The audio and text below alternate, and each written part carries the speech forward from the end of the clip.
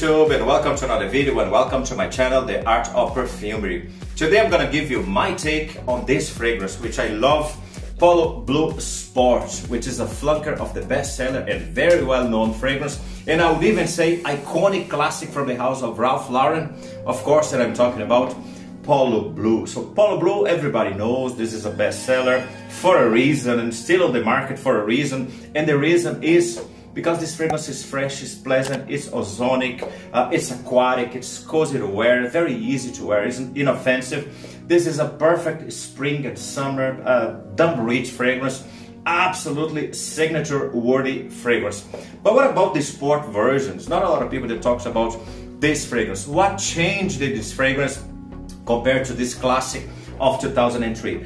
That's what we're going to see in this video. So first of all, I'm going to show you the bottles. Take a look at the bottle. I actually love the bottle. I love the iconic bottles. The bottles are exactly the same shape. What changed is the color of the bottles and the color of the cap. As you can see, the sport version has a golden cap, which is really nice. I absolutely love them bottles. Okay, let's go to the notes, and I'm gonna apply the fragrance, and then I'm gonna dive right into the review. Okay, at the top we have mint, green apple, mandarin orange, and cedar. In the middle we have green notes, sage, and also ginger. And at the base we have fir, musk, sandalwood, patchouli, amber, and oak moss. These are the notes of this fragrance. Now I'm gonna apply the fragrance. Take a look at the distribution, which is not very good, I can tell. Okay, the distribution is a bit poor, doesn't release enough juice in my opinion. I like the mist, but I don't like the amount of juice that the sprayer releases. Okay, I'm gonna feel the fragrance and then I'm gonna jump right into the review. Okay, the fragrance opens very nice, very pleasant, surprisingly pleasant. And I also get a lot of the original Polo Blue DNA in this opening as well, because they both open very fresh, very aquatic, ozonic, invigorating as well. But I'd say the main difference between them two openings is that the sport version opens, I'd say, more fruity and also sweeter as well. All because of the addition of the green apple. The green apple was added to this composition, and this green apple is going to make this fragrance sweeter and also fruitier as well. And there's a lot of green apple in this composition, and this green apple is going to jump out of my skin and it's going to blend with some green notes as well. And the combination of this green note with the green apple and also the mint is going to bring this airy, ozonic and aquatic vibe with some fruitiness that comes from this green apple.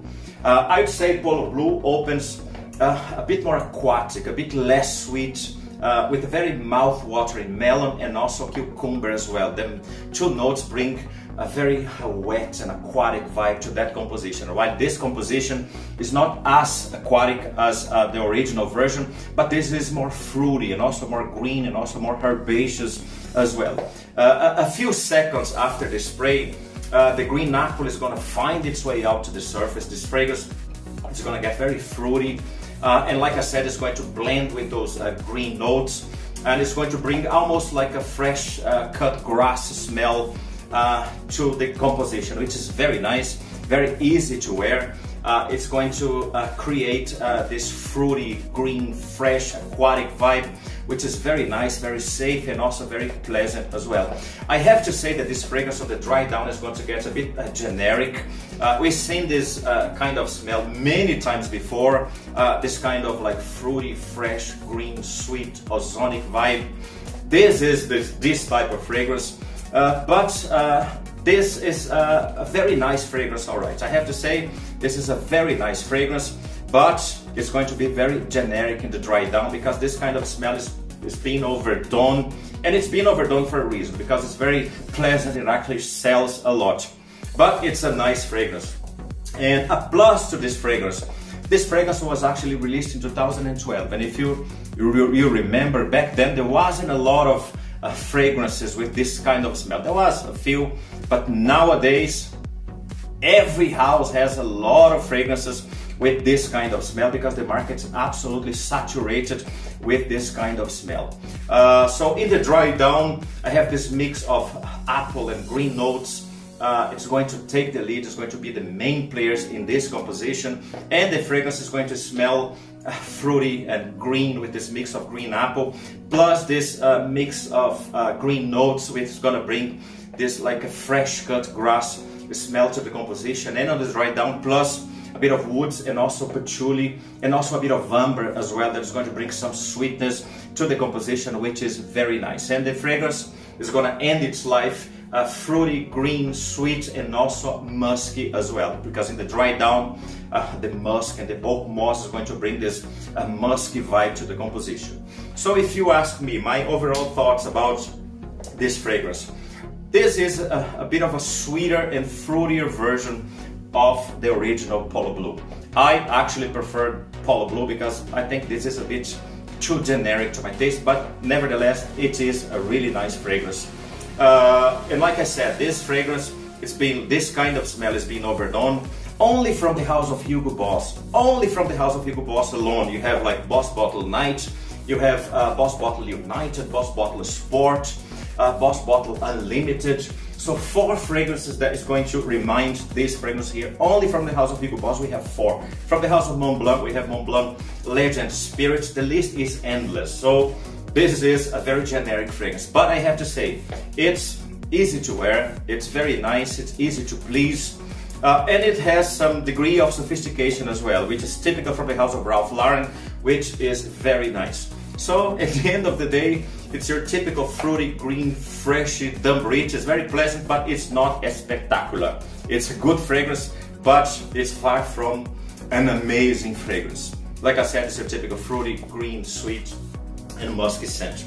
Okay, this was my review. Now let's go for the ratings for Polo Blue Sport.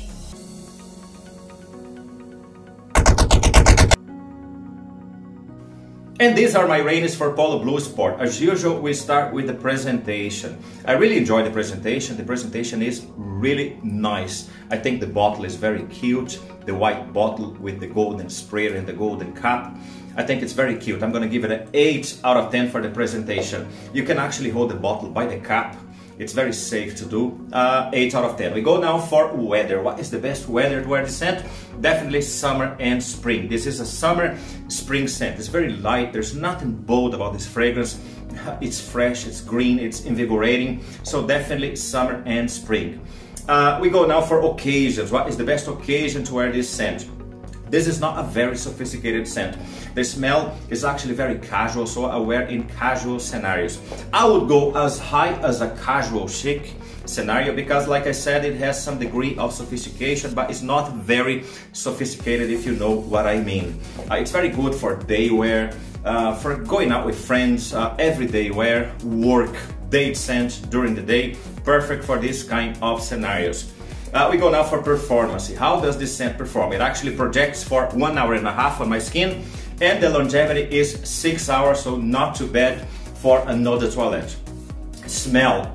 How does this thing smell? This smell actually very good. It's a bit generic, but the smell is actually very good. Definitely gonna bring some compliments to you, so I'm gonna give it a 7.5 out of 10, which is not too bad.